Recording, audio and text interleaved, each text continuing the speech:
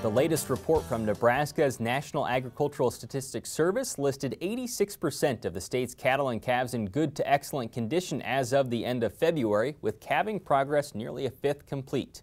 To look ahead to the spring grazing season, this week we talked with Nebraska Extension range and forage specialist Jerry Volesky about fertilizing pastures and hayland, as well as grazing annual forages.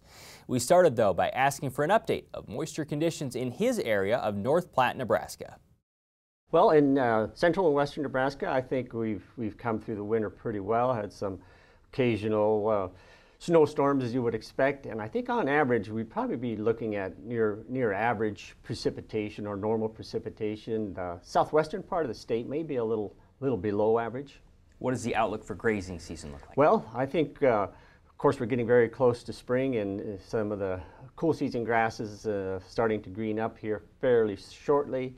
I think we've got some soil moisture in place to get them started, so I think people are pretty optimistic. We are, of course, once we get into that April and May time frame, that I think is really when the precipitation is going to be very important.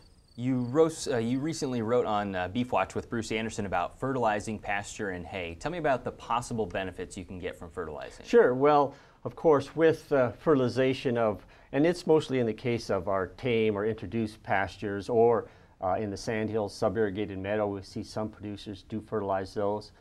Objective there, of course, is to increase the production. Sometimes there may be some side benefits in terms of just trying to improve the stand of the grass, get it to be thickened up, and that, of course, in turn would be make it a little bit more competitive against weeds and ultimately result in some greater production. Can you give me an idea of what kind of return you might see from this? Well, we've done research for a number of years in the sandhill sub-irrigated meadow situations or that environment, and on average we see about 3/4 of a ton increase in hay production given a standard fertilizer application that consists of about 70 pounds of nitrogen, 20 or so phosphorus, and 20 or so sulfur. Now, there are associated risks with fertilizer, or some possible risks?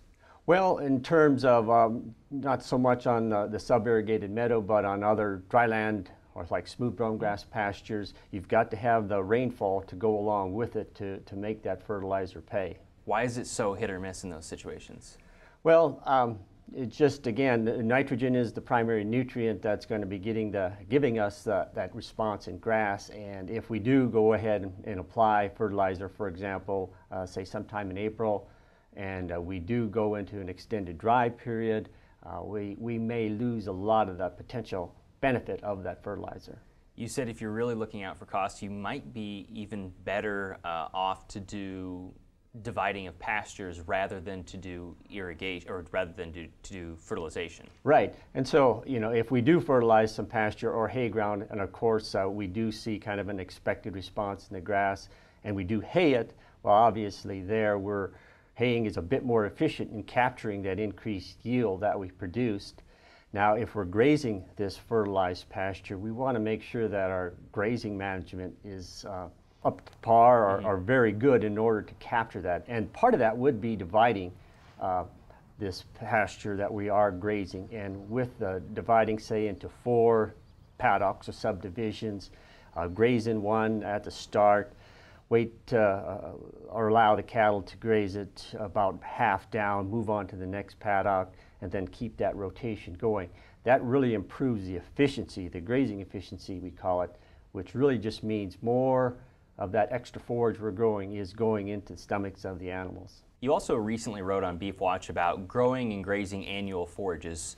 Explain that option for producers. Well, the last several years we've seen a fair increase in the number of acres where producers have planted annual forages specifically for grazing. So this would include things in the spring, say late March to early April, planting oats, field peas, spring triticale, some barley, and then grazing those once you get to about the mid to latter part of May.